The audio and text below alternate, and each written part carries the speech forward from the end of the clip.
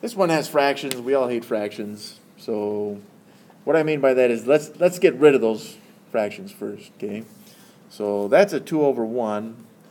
If we can make it something over 9, an equivalent value over 9, then we can ignore those fractions altogether.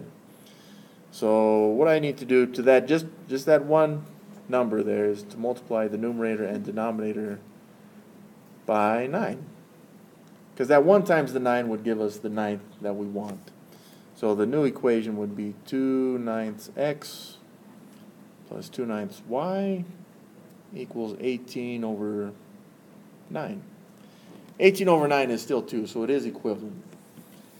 But the nice thing about that is that since we have 9 as a denominator, we can just get rid of them and look at this as an equation without fractions. And we could compare that to 16x minus 2y equals 18. That's great, because we can eliminate the y's right now if we want. So let's go ahead and use elimination to solve this one. We're going to add each column. So 16x plus 2x would be 18x. These eliminated, the y's, negative 2y plus 2y is 0.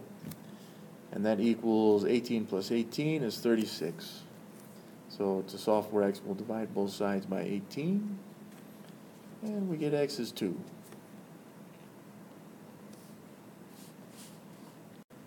Well, I'm going to use the top equation because it still doesn't have any fractions.